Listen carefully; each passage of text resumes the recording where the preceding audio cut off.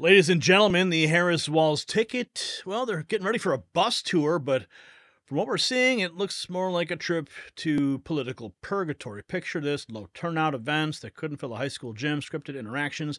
They make infomercials look spontaneous, and a candidate who seems more interested in reading teleprompters than talking to real Americans. It's a campaign trail that's becoming a trail of tears for the Democrat Party, so buckle up, folks, because we're about to take you on a bumpy ride through the Harris-Walz misadventures. Now, speaking of valuable resources, let's talk about copper. World Copper Limited. They're sitting on a gold mine, or should I say a copper mine, with 7 million tons of copper waiting to be processed. That's a potential $200 million in revenue before full production. As green technologies surge, so does copper demand. World Copper trades as WCU on the TSX Venture and WCUFF on the OTC. So this could be your chance to invest in America's future. Remember, always do your own research, but don't let this opportunity pass you by. Check the description for more details. You don't want to miss that. Okay, now let's get into this story. Of course, you know, Kamala has been AWOL from the actual press, the press that just fawns over her day in and day out. But she won't talk to them. She won't interview with them. And this is what's really interesting. This is Jim Acosta. Okay, he is the bane of the Trump campaign's existence. Listen to this. Would it kill you guys to have a press conference? Why hasn't she had a press conference? This is Jim Acosta. He's actually questioning it. Listen, the Vice President and Governor Walz have been busy crisscrossing this country since the launch of this campaign and adding Governor Walz to the ticket. You saw the ways in which they went across the battleground states last week, generating rallies of thousands, 10,000 here, 15,000 there. But Michael, you know, a campaign rally is not a press conference. Do you mind if I cut in? I mean, you know, a campaign rally is not a press conference. Why hasn't she had a press conference? She's the vice president. She can handle the questions. Why not do it?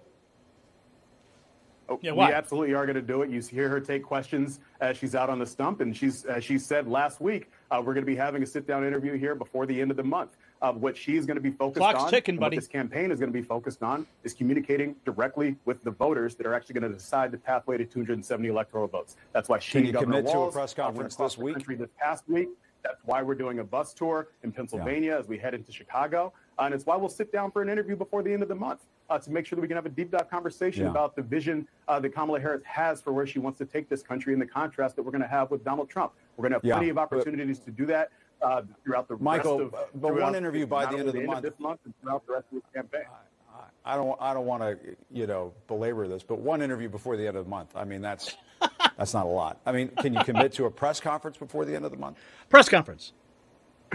We will commit to directly engage with the voters that are actually going to decide this election. And that is going to be complete with rallies, with sit-down interviews, with press conferences, with all the digital assets that we have at our disposal. Digital assets, he says. Digital assets. Like our last report. Digital assets. You mean all the paid influencers? All your fake Google ads? I mean, the fact that Jim Acosta is getting frustrated, that actually amuses me. Because he's like, what, are you going to do one interview? He's like, we're going to do one sit-down interview. One sit-down. And he's like, no, that's not a press conference. A sit-down interview is a structured, formal, one-on-one interview.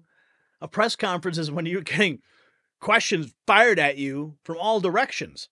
I mean, you've seen Trump's press conferences, totally unscripted. He just goes, okay, you go. But when Biden does his, it's like this. John Smith from Washington Post. He's got a picture next to the name. Oh, that's him right there. I mean, I can imagine that's what's going to happen with Kamala if she even does an actual press conference. She'll have a cheat sheet too because, she's not all there either. Yeah, we're going to do one before the end of the month. Okay, it's August 15th. Yeah, when's that going to be? You got, what, 15 days? Yeah, we'll see. It's not a sit-down interview. It's not a press conference. Okay. Oh, and so here's some cringe for you. Cringe alert. And, of course, this is a Brooklyn Dad Defiant. He is one of the biggest Biden brown-nosers and Kamala Harris brown-nosers on X. This guy is trash incarnate. But, oh, yeah. Yay! Yay! Yay! Yay! Win! Oh, man, so cringe. And he says, I love watching the Harris-Walz ticket, having so much fun on the campaign trail. This is how we win. Yeah, dude, whatever. Let's see what else this guy. This guy cannot wait. Oh, July 11th, he says, when I cast my vote for President Biden, I wasn't expecting much. I wanted Trump out of office. This is his pinned comment. When I cast my vote for President Biden. Hey, Brooklyn Dad, you may want to go ahead and update that pinned comment. Because right now, it looks like it's going to be Kamala Harris, buddy. Oh, give me a break. Oh, here he goes. He's going after Project 2025 on a hidden camera. Yeah. Uh-oh, they caught him on hidden camera. Project 2025, a personnel campaign by the Heritage Foundation. Give me a break. I wasn't planning on scrolling through this guy's feed, but okay, here we go. He's got some retweets about how much he loves. Oh, here we go. Doesn't that look like the Obama ads? Oh, and he's pretty upset that CNN's refusing to air Kamala Harris rallies, but will air Trump's lie-filled fake press conferences. Stop calling CNN a liberal news network. They most certainly are not. Okay, enough airtime for you, buddy. Post-millennial reporting that Joe Biden tells reporters that Kamala's economic plan is the same as his. Oh, here we go. This is Kamala. Oh, this is Kamala getting her new bus. She's getting her new bus. Look at my bus! Oh my God, I love it. Oh wow. Look at the bus. It should be the short bus, though. She's loving it. Real Clear Politics 12 hours ago reporting the Electoral College still is leaning towards Trump. So that's good news, despite all the fake Google headlines, the fake influencers, the paid propagandists that are going to the DNC to walk into a war zone. Electoral College still leaning towards Trump. Kamala says she's proud of casting the vote which passed the Inflation Reduction Act, which ruined the U.S. economy. She's proud of that. 2 years ago, as vice president, I was proud to cast the tie-breaking vote that sent the bill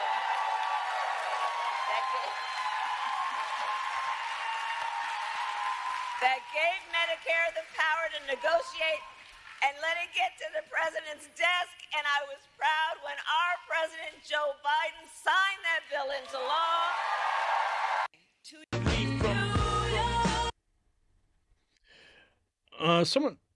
Did somebody say the sound was gone? I'm not sure if that's true or not. Okay, because we are streaming this right now. Okay, so we've got, what else have we got here? So Kamala gets a new short bus. Electoral College is still leaning towards Trump. Kamala proud of reducing the, for signing the Inflation Reduction Act. But let's check this out. Check this out. 6 hours ago, Texas One says this administration's a clown show. You don't got to tell me, but this is the proof right here. President Kamala Harris, or Vice President. Look what it says right there. New Orleans, Louisiana. Oh.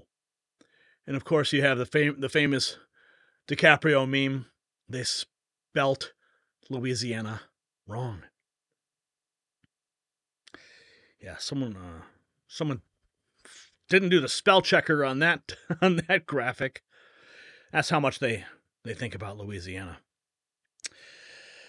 I thought that was a funny little anecdote to present to you guys. Now, here's something here. The lie. Kamala Harris claims Trump doesn't talk about policy because it's a catastrophe for most America. The truth, Trump's policies are so good, Kamala Harris is even stealing them. Of course, you've all heard about the no tax on tips thing. Unbelievable. But, I saw an interesting tweet from Roger Stone on that topic, and he said, all you got to do is spin it. Kamala Harris has endorsed Donald Trump's policy, right? So that's basically what this new Twitter account, I just saw this, is, Kamala has a X account called Kamala HQ. Well, thankfully, there's now an X account called Kamala HQ Lies. The lie, Kamala claims Trump doesn't talk about policy because it's a catastrophe. The truth, Trump's policies are so good, Kamala Harris is even stealing them. Harris has not even released her policies, but she's trying to copy Trump on his no tax on tips policy and his strong stance on the border. On Kamala Harris' campaign site right now, there are no policies listed. Trump has listed 20-point plan for his agenda, as well as 16-page PDF of his entire platform. This is News Nation. Let's see what they're saying here. Juxtapose that with the fear-mongering we have heard from the right about inflation for the better part of the year, and as it turns out, as the data comes in, he's actually gaining ground on inflation. Contrast that, we want to talk about policy, to Donald Trump's policies. We've had 16 Nobel laureates come out and say that Trump policy will lead to inflation bomb. You know that's campaign. We know that Moody's said inflation will go up to 3.6% under the Trump inflation policies. Taxes will go up on 90% of Americans under the Trump policies. So the reason why Donald Trump stays away from policy is because when you dig into the details of his policy, they're a catastrophe for most of America. Yes, they are a catastrophe for most of America. Oh, turn it up. You gotta speak. You gotta talk louder than that. I can't hear you. Okay. So since we're talking about where's Kamala, right? Where is she? She's got a new shiny short bus. She's afraid to talk to the press. Jim Acosta, he's like, "What's going on?" And then we got Stephen. Had 1 week. Stephen Smith. Joe Biden He is not pleased. Stepped aside as the presumptive Democratic nominee on July 21st. Okay? Now I'm going to look at this right now. I'm looking at my calendar because I just want to make sure. July 21st was a Sunday. We've had 1 week, 2 weeks, 3 weeks, and 1 day since Joe Biden stepped aside. The only damn place we've seen Kamala Harris is at pep rallies. Pep rallies. What's up? Somebody got to say something. And it can't just be the conservatives. Right is right. I'm talking to my sister here. Come on now. You running for the presidency of the United States of America. What you hiding for? And I mean hiding in plain sight. Somebody got to say it. Somebody got to say it. Now, you can't be running for the presidency of the United States. Not one single press conference, not one single one-on-one sit-down interview where somebody gets to question you about the questions that we ask. That's not fair. That's not fair. And if you're a conservative and you out there lambasting her for it, ridiculing her for it, trying to torment her for it or whatever, it is perfectly within your right to do so. All of you anti-conservatives out there, shut the hell up. That's a valid point. But to ask her about her record, because she is attached to the Biden record, is definitely apropos, especially when you were bragging about the record. We talked about Biden being a transformative president. Well, stand on it then. Stand on it. Where you at? Where you at? No George Stephanopoulos, no Meet the Press. No State of the Union. What's up? What's up? No Face the Nation. No Politico. No MSNBC. Yep. Where's Kamala? She can't handle a press conference. She can't. She just can't. But she's ready to win. Make that a meme. Okay, let's keep going. Let's keep going, folks. Well, come here. Okay, this is Heritage Action. Trump talking about Kamala Harris wanted to ban fracking. Biden confirms Kamala Harris is tethered to his highly unpopular, inflation-inducing massive failure known as Bidenomics. How much does it bother you that Vice President Harris might soon, for political reasons, start to distance herself from your economic? She's not going to. You don't think she's going to? Mr. President, how much does it bother you? What was that? Poor hubby. Poor hubby. Oh, man. Oh, that cackle kills me. Let's see what Trump's saying. Kamala Harris won't end the economic crisis. She will only make it worse. And why hasn't she done it? She talks about it. She's doing a plan. You know, she's going to announce it this week, maybe. She's waiting for me to announce it so she can copy it.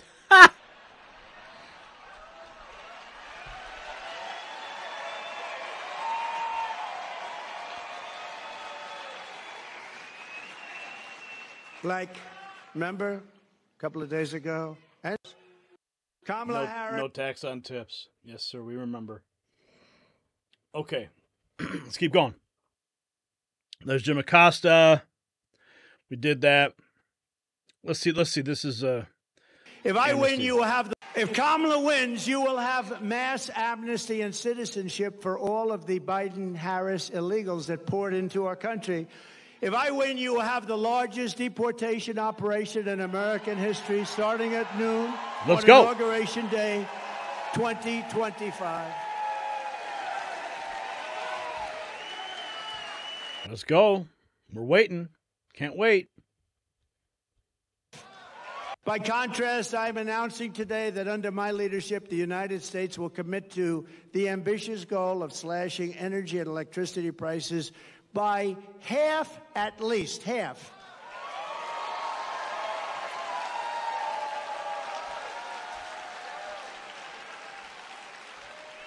We intend to slash prices by half within 12 months, at a maximum 18 months. And if it doesn't work out, you'll say, oh, well, I voted for him. I still got him down a lot. But we're looking to do it. We're looking to cut them in half, and we think we'll be able to do better. And every single thing that I promised, I produced. Every single thing.